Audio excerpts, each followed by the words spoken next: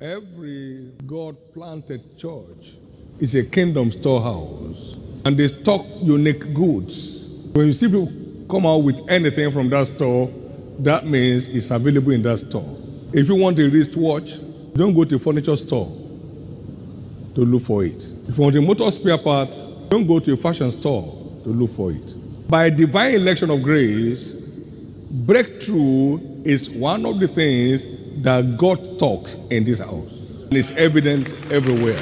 Every house of God has its unique goods. There are goodnesses reserved in every house of God. For instance, prosperity is a global identity.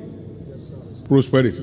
Now, breakthrough is our surname. That means breakthrough is part of the things he stocks in this storehouse.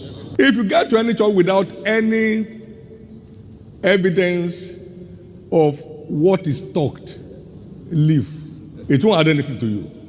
Fruitfulness is stocked here. Yes. From the days of fellowship times, healing is stocked here. Yes, before the church began. Yes. He is the one who allocates it. Yes, it's not expertise. Yes, it's not strength. You can't be here and be a victim of breakdown.